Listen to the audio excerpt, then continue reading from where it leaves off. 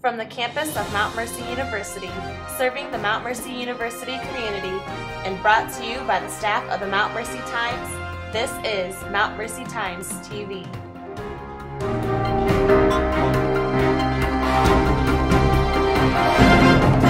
The Mount Mercy baseball team went up against conference opponent William Penn on Monday at Ken Chappar Field in Cedar Rapids. The Mustangs split the doubleheader, dropping the first game 13-6. William Penn had a come-from-behind win, adding 7 runs in the top of the 7th inning.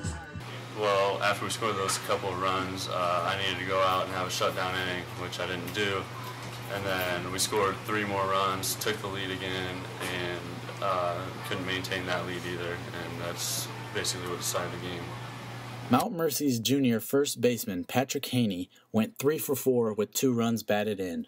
Senior right fielder Zach Morgan and freshman second baseman Devin Holmes also added 2 hits each. Junior shortstop Austin Serwick also had a 2-run home run for the Mustangs. The Mustangs started off with a bang in the second game of the doubleheader.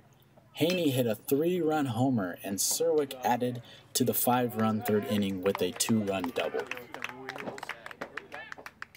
We came out right away, scored a couple runs. The dugout was up and energized, and you can't ask for much more than that.